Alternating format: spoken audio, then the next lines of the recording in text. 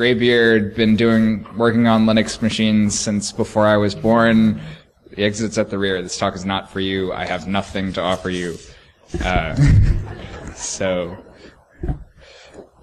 But for everybody that's trying to get into the industry, or maybe wants to see at least how I think the best way to do that is, then you're in the right place. So yeah, if you have several years in the industry, it's not for you. This is for students. This is for...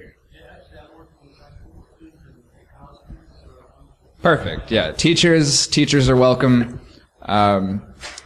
Most important thing I can stress for teachers is that written tests are almost useless. So, you need a computer lab. Whether or not you know you need a computer lab, you need a computer lab. So, the best advice I can give when getting started in cyber is it's not sink or swim. Everyone has that one thing that they're really good at, and then a little bit of knowledge everywhere else. If someone comes up to you and says that they're master of everything, they're absolutely the best at every single part of cyber, they're wrong, or Google has released some new AI. So you have to be patient. You have to start small and work your way up. Nobody started knowing absolutely everything about whatever field they work in. So the next most common thing that people complain about, at least to me, I want to settle that debate here now, forever. Okay, this is not Windows versus Mac versus Linux. Everyone is going to tell you something different. Okay, in my experience, the best computer that you need to get started is the one that you already have. You do not need to go out and buy a new computer for learning cyber. I do not understand why people say, "Oh, well, I'd really like to get started in cyber, but I just need a better computer." If your computer has a web browser, that's like 99% of what you need. All right. Now, that being said, I do recommend if you are in the market for a computer, you probably want quad core, you probably want a little bit of RAM. That is specifically for virtualization. You do not have to do that. There are plenty of resources online where people will host whatever you need for you. That being said, we will get into that later. So, this is a little word cloud of all of the buzzwords that I usually encounter in marketing pitches. And it's scary. It's really difficult to see where should I get started, right? The biggest thing I can stress is you want to start small and you want to work your way up, right? But when you have all these crazy buzzwords being thrown around, how are you supposed to know which one to pick? How are you supposed to know where to get started? Right, and so that's sort of the meat and potatoes of the talk, is where do you take this apart? Where do you draw the line and say, all right, enough of the marketing terms, we're going to blockchain, the cloud, AI, to, give me money. Are you still paying attention? Okay, good. We're gonna try and cut through all that noise and come up with, a curriculum to get started. So, the absolute basics is how to computer. Like, if you are one of those people that need your grandson to help you check your email, you really have to handle that first. Once you've got a handle over how your computer functions, whether it's Mac, Linux, Windows, updates, patches, that kind of thing, how to just use your computer, have a general understanding of how that file system works, how that underlying mechanisms work, then you really want to learn into the OSI model. And I know everyone who has had a college computer science in here is rolling their eyes. Oh, great. We have to go through this again. I'm going to try and see, I know. There was a test question on it, wasn't there? Several, yeah. Please do not throw away sausage pizza, one of those. Yeah, well, So once you get a handle of the OSI model and what it is, the OSI model is, in a sense, how things communicate in most models, right? So in order to kind of have a better understanding of that, I'm going to show it in a second. You really need to have a good handle on networking, at least like the very, very basic, oh, my computer can talk to this other thing, which is basically another computer, and then it talks to someone else. That's how I send an email, right? And then you sort of want to get into virtualization, learn how to simulate those environments. Once you get a little bit more advanced, have a nice, like, secure sandbox to sort of take stuff apart and work with. So here is the OSI model. I'm sure you've seen the slide before. I'm sorry. Any flashbacks, panic attacks, whatever. PTSD, triggers, whatever, trigger warning. This is the next 2 slides.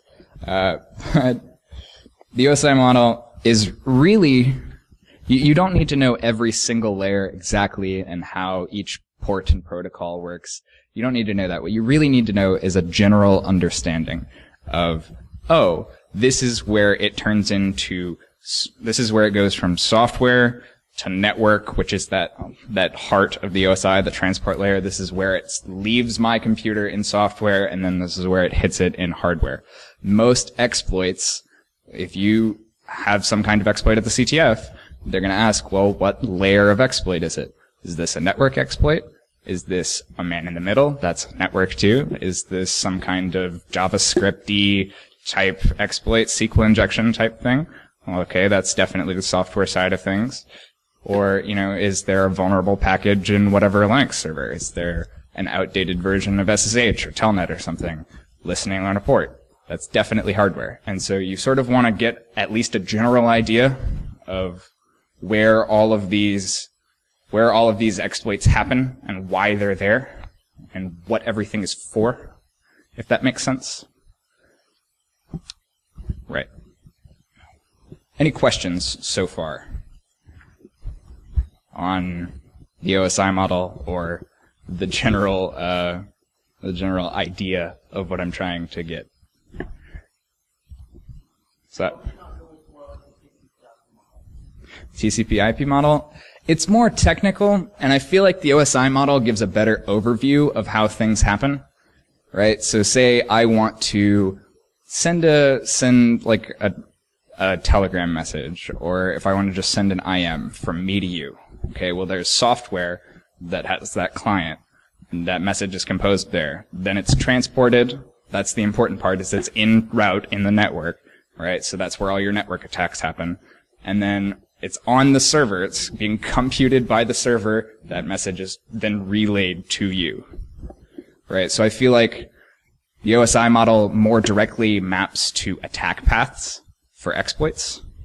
That makes sense. At the very least, in this sort of 3-layer broken up segment of where does that exploit happen and why does it happen.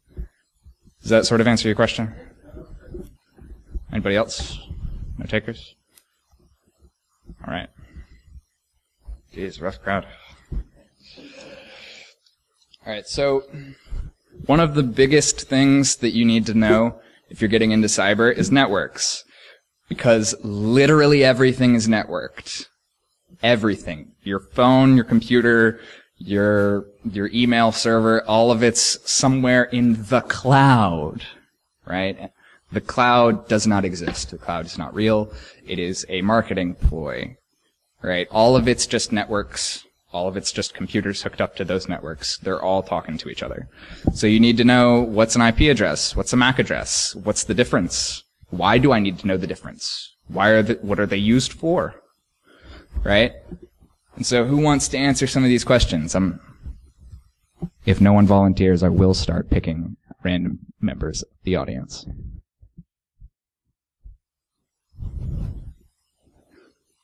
You look like you know the difference between a port and a protocol. Sitting right there in the front row. No? Shaking your head? No? No? Come on, tell me the difference between a port and a protocol. I'm going to keep picking on you until you answer the question. Wow.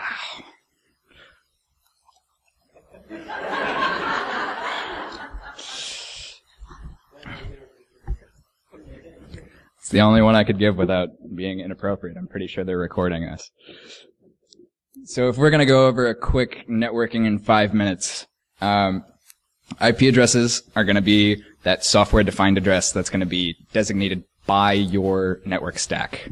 Whenever you connect to the hotel Wi-Fi, which you should not do because it is awful in many, many ways, that network stack is going to give you an IP address more often than not. And if someone has a network that doesn't have a DHCP server on it and they tell you it's because of security, they're wrong. They don't know what they're doing. That MAC address is going to be your actual hardware address of the computer. That's not going to change. Yes, you can spoof it. We're not getting into that. It's fine. I get it. Ports and protocols. So there's a whole bunch of ports. All you need to know is that they're basically doors, right? You have to open a port for me to send traffic to it. You have to be listening on that port to accept that traffic. Protocols are, and I struggle to say this in a room full of people that are probably smarter than me, but protocols are basically useless. They're sort of community-defined standards of how that connection happens. And people like to conflate the two, right? So like, oh, port 22 is open. That means they're running SSH. No, that's not what that means. That means that port 22 is open. Most commonly, they're going to be running SSH, but there's nothing stopping you from running MongoDB listening on port 22. You can do whatever you want. I have a friend of mine that firmly believes that he needs to run SSH on the telnet port of every machine just to mess with people.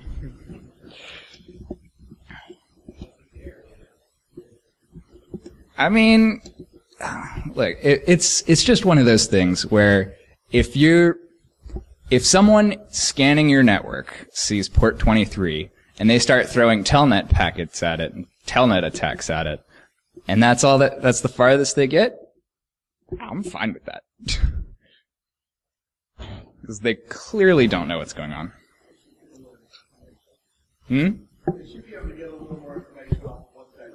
Well, you would think. I mean, most college freshmen probably don't know the difference. They're just going to see port 22 open and assume it's SSH. They're going to see port, 3389 for RDP? Jesus, there's so many RDP exploits, but we're not going to get into that. And then here's going back to what you were saying earlier, TCP, IP, UDP. Really what you need to know is most traffic you're going to look at is TCP. Like 99% of it. If it's UDP, then they're doing something odd, or it's either a video game or Netflix, probably. That's pretty much all you need to know about that. Whenever you have a TCP connection, there's an actual connection that is established.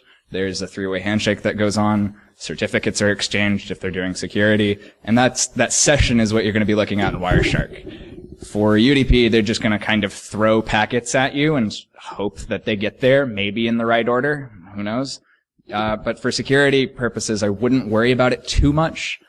It's just a whole rabbit hole that you can go down, and it's not what you're going to see in the field, like, most of the time.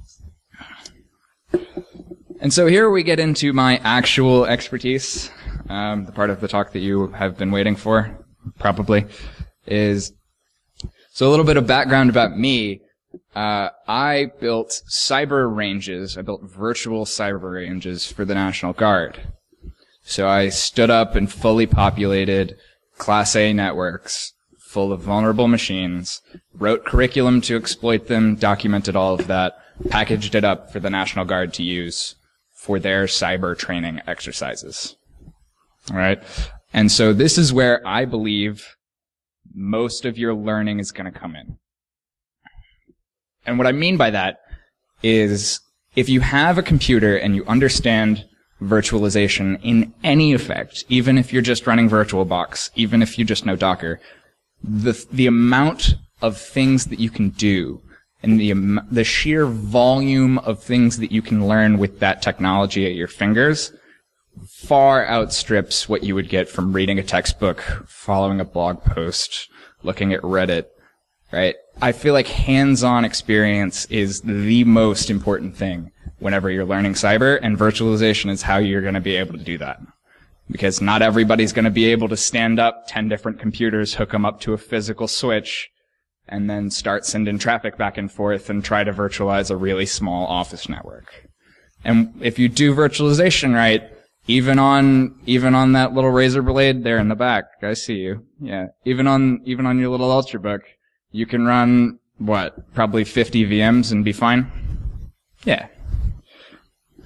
So, virtualization is probably one of the more complex things, but I think that's a good place to start because it will, again, let you learn a whole bunch more. So let's get into that a little bit. So you're mainly going to have two kinds of hypervisors whenever somebody's talking about a hypervisor, right? And most often, somebody's going to say, oh, just spin up a VM, right? Well, that's going to be your layer 3 on top of the operating system. That's going to be your VirtualBox. That's going to be your VMware Fusion or Player, whatever you're on, whatever version you're on. And it's going to be really slow. And it's going to be slow because it has to virtualize an entire kernel for an operating system on top of the kernel that you are already running. Right? And for every VM, you have to virtualize that individual kernel. So if I spin up 10 computers with a standard type, standard type 3 hypervisor, then I'm actually running 11 computers. That's why right in the very beginning when I said, what kind of computer do you need? You don't. But if you have a quad core and you have a little bit of RAM, you can run more than just a couple VMs and you can really build it out. You don't need it. There are better ways to do it. But that's what I would recommend just for getting started. There's pros and cons of running different kinds of VMs.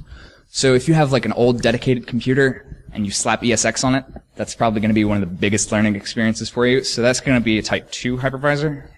That's going to be on metal. That's dedicated hardware that is designed to just run your virtual machines, to just run your lab at your house.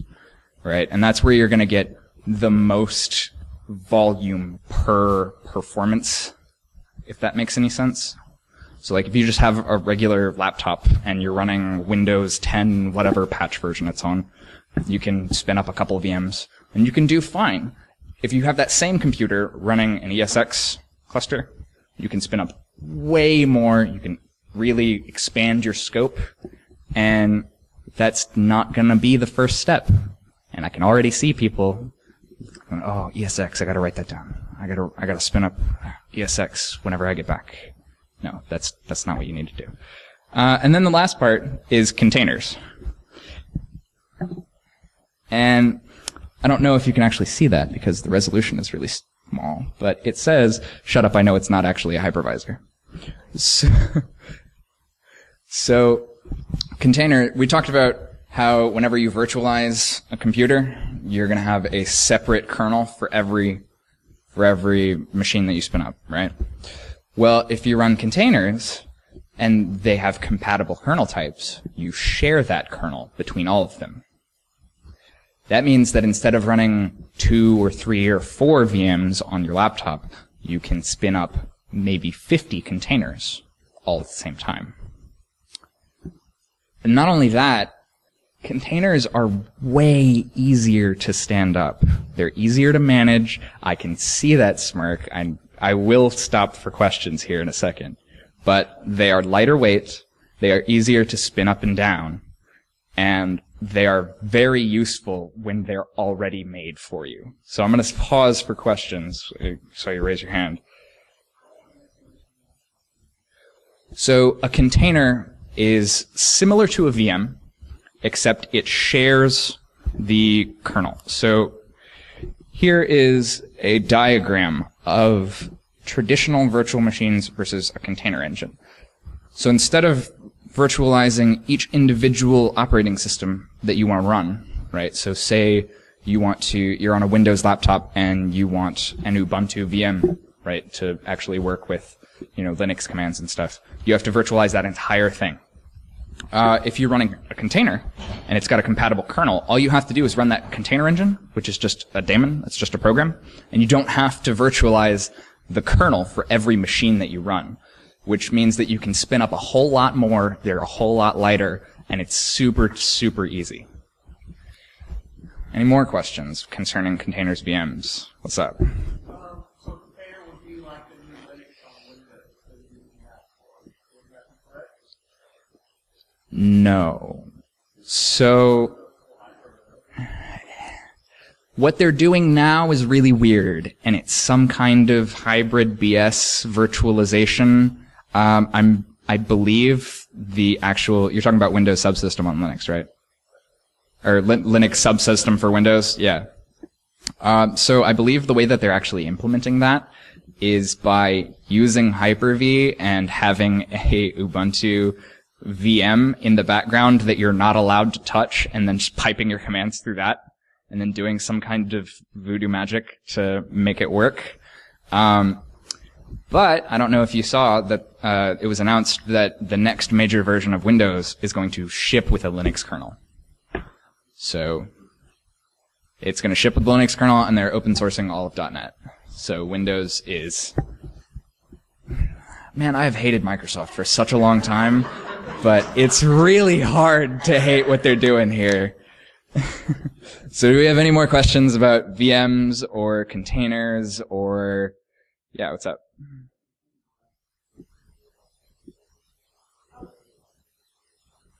Pros and cons? Why would you use one over the other? So containers abstract away a lot of stuff. They do containers... For example, it's really hard if you're going to do memory forensics. What you can do is you can spin up a virtual machine and open a web browser, let's say, and log into your email. And when you log into your email, that login is stored in memory somewhere. Whether or not it's encrypted, how it's handled, how that implementation happens, it's still in memory. So if you pause the virtual machine, then it goes into like a suspended state, so you can go right back to where you started from, right back where you left off. And that's actually a memory dump. So one reason to use virtual machines over Docker containers is you can just get memory dumps from them really easy, and then just take them apart and with volatility or something and do memory forensics on that. That's one pro over the con. Also, VMs, I don't know if there is a way to hook up the GUI to a Docker engine. I think someone tried to do some research on that, but Docker containers usually don't have a front end. So, like, Kali, let's say. Everybody here knows what Kali Linux is, right? And if you don't, it's a penetration testing Linux framework distro that gets packaged and shipped out, right? I would definitely say run Kali in a VM. It's got a GUI, it's there for a reason. Some things are buggy, some things are broken, but some people just need a GUI for stuff, and that's okay. I would definitely say run that in a virtual machine. If you want to spin up something lightweight that has network, that has some kind of vulnerability there, you want a container. If all you're doing is, I want to hit this host on a network, and I want it to respond in a certain way, you want a container, probably. But if you want to use the machine, you probably want a VM, if that makes any sense. Containers are like apps, kind of, but packaged with the operating system. So one reason why people really like Docker is, oh, well, it'll handle all of my dependencies, and it will compile and build the code exactly the same way every time.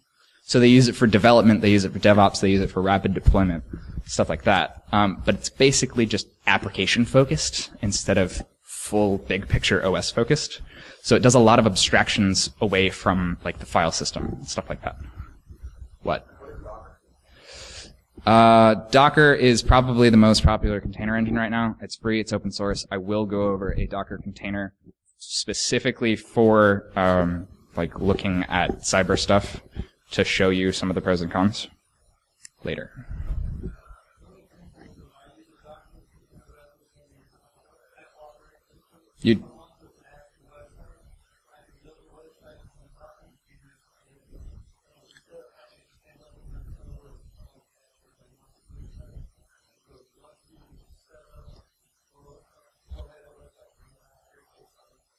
Exactly. Yes.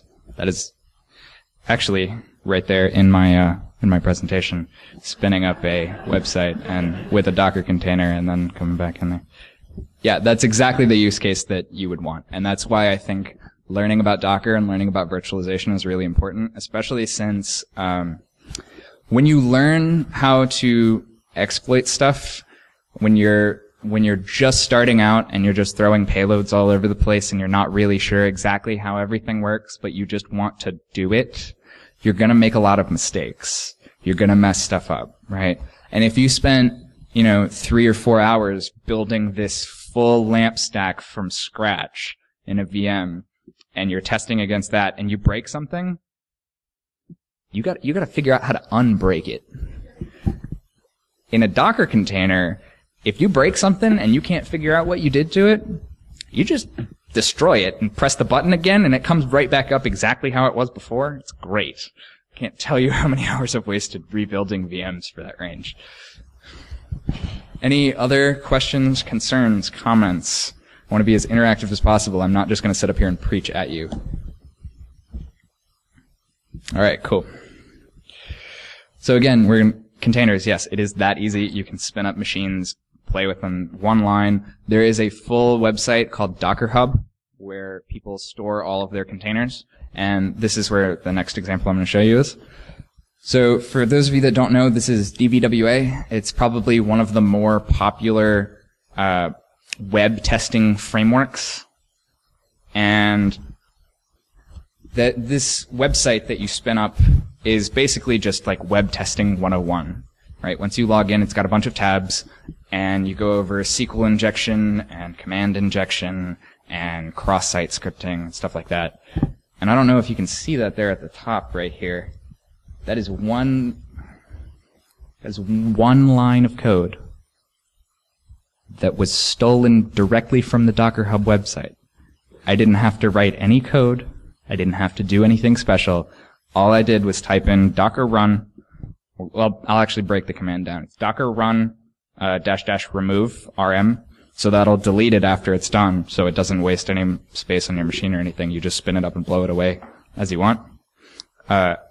The IT flag is interactive, so that's going to let you see on the back end what all of the things you're doing are, like what's going on as far as, things being entered into the database and what processes are running, stuff like that. Port, you can change what port you want it to be on. This will just spin it up on 80 for you. And then the actual path for it. So the actual image that it's pulling is vulnerabilities/web-dvwa. One line of code, you can spin it up right now, and it'll pull this website up for you. If you look at the DVWA install guide for installing it on Linux, it's not one line of code. I want to see a show of hands. Who has actually installed this application? No, DVWA. It's a pain. Yeah? How long did it take you? Few hours, yeah. Yeah, that's about my experience with that too. Yeah. So, once you've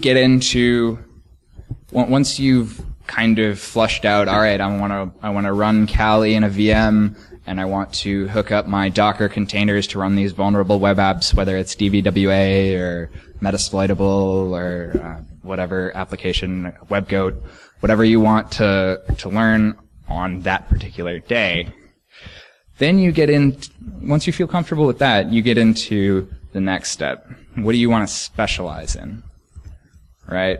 And this is by far the most simplified, boiled down explanation that I could possibly think of for red and blue.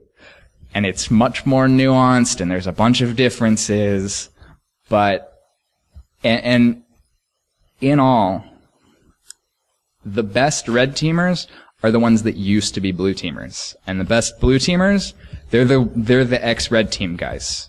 So you need both. You just need to pick where you start. Right? Because if I spent 2 or 3 years with all I did was SQL injection, right? I know every part of that attack. I know exactly how it works. I know exactly what needs to be there in order for it to work. Now I know how to stop that from happening. Does that make sense? It's like, if you took apart your toys when you were a kid just to try and figure out how it works, and you got really good at breaking them, but then you had to figure out how that goes back together. This is sort of the same concept. So if you want to get into blue teaming, there's a whole lot more to blue teaming than there is to red teaming. And I know some red team guys are going to get mad at me for saying this, but the analogy that I like to use is, imagine that you have like a large balloon full of water, right? And your job is to keep the water in that balloon, okay? So you're patching it with tape, you're plugging holes with your fingers. Red team's gonna come up with a shotgun, and they're just gonna throw whatever at it that they can. They're gonna throw absolutely everything, including the kitchen sink, at that balloon, and they're gonna try and get as much of that water out as possible. And if something doesn't poke a hole, that's fine. They're just gonna move right on to the next thing, right? Red team, their job is to drill down all the way down to the bedrock and figure out, did you do a good job securing this? So, at least with my experience in live red versus blue scenarios, is if we didn't have time to harden beforehand, we're going to be putting out fires for the rest of this drill. We're going to be closing ports, we're going to be looking at logs, and the time it takes us to actually do incident response, to take the machine down, get a system dump, do forensics, get a memory dump, look at the memory space to see what's going on, look if there were hooked processes, where did they get in, build the attack chain. The time it takes us to do one incident for that, red team's already done. They've finished, right? So, this is why network is so important, I think. I think network is probably the most important thing that you can learn whenever you're getting into cyber, because I'm going to go out on a limb and say almost every single exploit that was delivered in recent memory, it was through the internet, right? Like, how many news stories do you see of Facebook data breach, someone mission impossible through a freaking ceiling vent and plugged a flash drive into the server farm? Doesn't happen, right? It just doesn't happen. Almost every exploit is going to be network facing. And so if you don't understand how networks work, and you're trying to go do incident response, you're trying to go figure out, okay, where was the attack path? How did they get in? How do I fix that? And you don't understand like the basic connectivity part of it, you will not make any headway. And that's why virtual networking is so important too. Whenever you start building networks, whenever you start virtualizing your switch and your router, and then hooking that back up to a gateway, and then hooking up different machines to that, and then, okay, maybe I want another router with a different subnet, and that's going to come out through that same pipe, and okay, I'm going to trunk these ports together. That's really important to understand. So, this is supposed to be a shout out for Raymond, who usually runs the CTF, who encouraged me to give this talk and did not show up to the con this year. But if you were here last year or years previously and you've ever done his CTF, there is always a flag somewhere that says recon is important. Because it is, right? The absolute most important thing whenever you're going into any engagement is visibility.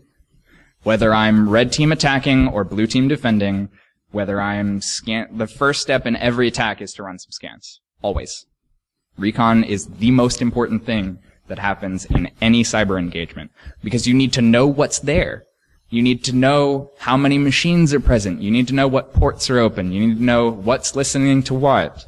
If you haven't done some scans, if the first command you don't run is nmap, you're gonna have a bad time. Because you're not going to know what's going on. You're not going to know what address space you're in. You're not going to know what VLAN you're tagged with. You're not going to know anything. You're just going to get dropped in and start typing commands. It doesn't make any sense. So there are way more tools than what's up there. But in most cases, if you're going into a CTF or something, the absolute first thing you want to do is you want to figure out what your IP address space is, and you want to run some nmap scans. You want to see what's in there next to you. Once you get some machines, then you want to start running some vulnerability assessment. You want to run some vulnerability scans, see what's going on next to you, right? It's not enough to know, oh, there's 4 or 5 other computers in my subnet. No, what are they there for? Why do they exist, right? From an attacking standpoint, I want to maximize that attack surface. I want to know exactly every machine, what it's hooked up to, whether or not it's hooked up to 2 separate networks, because computers can have multiple NICs. People can pivot through things, right? So if you're red teaming, you want to know everything that's going on. You want to have a full idea of what's networked to what's vulnerable, what can I exploit, what can I not, what should I avoid, right? Okay, so now flip the table. Now let's say we're doing blue team. Can I get a quick show of hands here who's actually done real blue team before? Okay. Perfect. So I'm going to give you a quick little scenario here. Say that you just got hired. You come in, your job is to secure the network, right? What is the first thing you do? Inventory, right.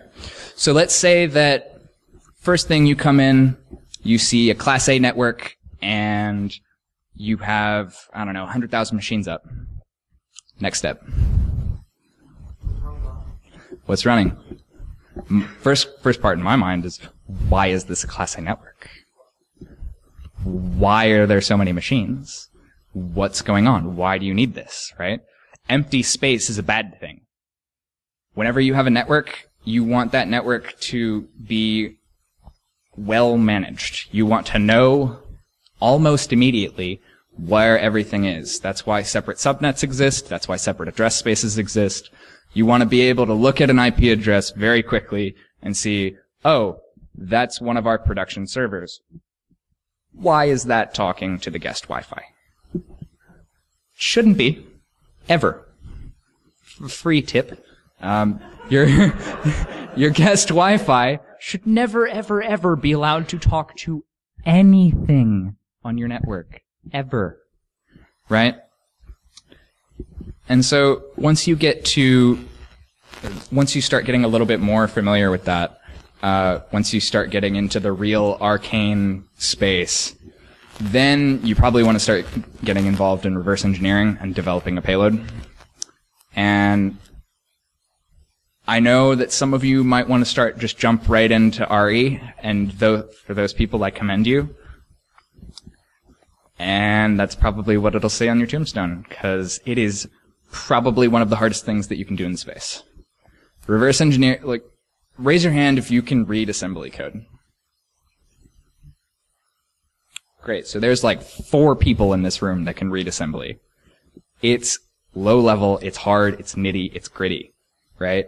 If you write a quick Python script, and let's say it's got a while loop, do while loop in it, you have any idea how many lines of assembly code that is? That's hundreds of lines of assembly to do a loop. So when you get into reverse engineering, specifically reverse engineering malware, the author doesn't want you to know what it's doing. What the author is doing is not documented. When you start reverse engineering malware, there is a section in the Intel developer manual labeled magic. I'm not kidding. I wish I was, but it gets into the real nitty-gritty parts. And so don't get discouraged, but it's probably one of the hardest things that you'll ever do. That being said, whenever you can finally take apart a virus and see how it works, and it's just one of the best feelings in the world. Whenever you finally crack it open, whenever you finally figure out what's going on. And then, conversely, whenever you develop your first payload, whenever you write your first virus, whenever you are fully capable of understanding every line of code that you just wrote and understanding exactly what your code is doing to that system and why it's doing what it's doing, and the fact that you just beat whoever wrote it. That's probably one of the best feelings you'll ever have in cyber. So if you can get to that level, you've made it. You should be giving this talk. But up until till then, key takeaways, right? If you sat through this whole talk and learned nothing but what I'm about to tell you right now, the most important thing you need is to not give up. Don't drown yourself in the sheer amount of content. There's so much to learn in the space. Pick something you're interested in and just go with it. That's got to be your first step, right? I recommend that first step is networking, because everything is networked and it's super duper important. But if the first thing you want to do is SQL injection, do that. If you're interested in it, if you know that you want to sit down and you want to drill down, you want to hammer out how does this work, do that. Next most important thing, recon, inventory. What is going on? Where am I? Why are there so many machines? Why can the guest Wi-Fi talk to these servers and it's not supposed to? What connection was made 6 hours ago whenever we were compromised? Right? Logging is important too. If you don't have logs in your network, you're not going to know what happened. Your stuff's just going to crash. Right? And you just gave away the win to the red team if you don't have any incident response in place. So you sort of want to be able to follow that attack path. You want to be able to know what layer that exploit happened at. You want to know when it happened. And most importantly, you want to have fun with it. Any questions, concerns, comments? I will start randomly selecting people for questions. How did I get started? So I was an intern in high school at Digital Forensic Solutions. It's a local company here in New Orleans. They got me interested in penetration testing and incident response forensics. Then I went to school at LSU for computer science. I started coding. I took all of our cybersecurity classes, and by all, I mean all 4 of them. Thank you. It was genuinely hard. Then I went back, did an internship again with Digital Security Associates, I think is what they're called now. It's the pen testing part of that DFS stuff, and helped set up a conference. And they brought me here, actually, 2-3 years ago. They brought me to my first NolaCon. I jumped into a CTF, and I totally drowned in it. There was so much content. There was so much stuff that I didn't know, and I totally freaked out. But we had a couple of interns, we banded together, we all picked a category, and we went with it. And the best learning experience that I got out of that is, hey, these guys are professional pen testers. They work for actual real companies. And they're behind us. Maybe we can do this too. Right? The amount of time that you put in is probably the most important stat. If you had a stat sheet write-up of what is important in cybersecurity, how much time have you spent in networking? How much time have you spent at the terminal? How many Linux commands do you know, right? All of that goes out the window. It's just how much effort have you put in? How much time have you put in? Anybody can get started in cyber. But the most common mistake that I see in students especially is they'll go back to this great big word cloud of big, scary, buzzwordy, corporate type terms. And they get overloaded and they're like, oh my God, I could never do this. There's so much to learn. There's so much I have no idea what's going on, right? When you first get started, you're not going to know everything on that list. You're just not. It's okay. You don't have to know everything all at once. Just pick something that you're interested in and stick with it. Anybody else?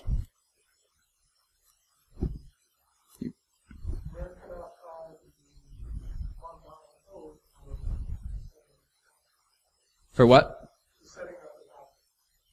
So setting up Docker, you would want to go to the Docker website. They've got a install guide. I believe it's just docker.com. But if it's I think it's in most repositories now. I'm pretty sure you can just apt-get install Docker and then go to Docker Hub, and there's going to be a Docker run command. And I will stay after the talk and actually show people how to set it up and how to use it and everything. Anybody's interested in that. Anybody else? What's up?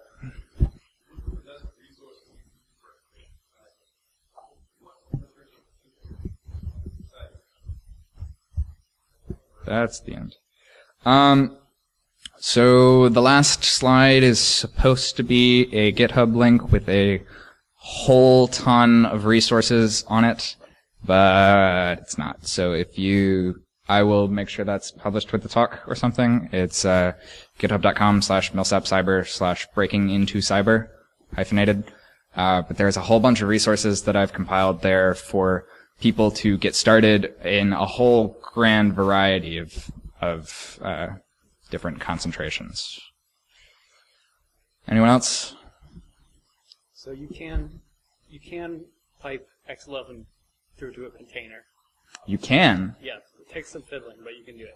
Take some fiddling. Not Wayland, just X.